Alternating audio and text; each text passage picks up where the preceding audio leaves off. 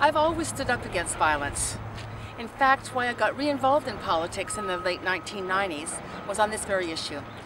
I'd been working on a resolution on a conservation issue, Ilaho Valley, north of Vancouver, and there were young people involved in that who stood in nonviolent protest on a logging road. Loggers came in and beat them up, burnt their camp. Some of them ended up having to go to hospital. I went over to Victoria and I asked the government, it was a Glenn Clark NDP government at the time, to put a moratorium on the logging there so it would give us a chance to work out a resolution. Instead, the Premier got up in the House and said he understood the frustration of the loggers. Not one member of that Legislative Assembly, not one NDP, not one Liberal got up to say violence was wrong. That was it for me. I got back into politics.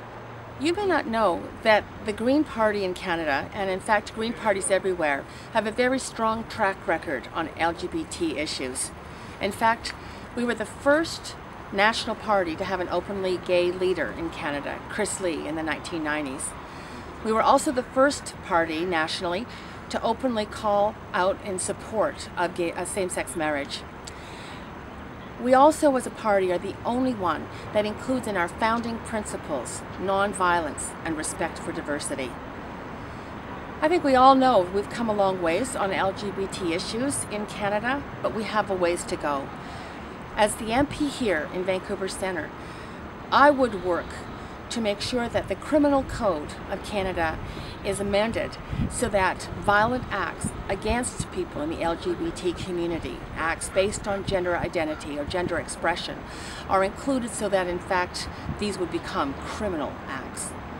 I would work to amend the Human Rights Code so that the rights of the LGBT community are protected.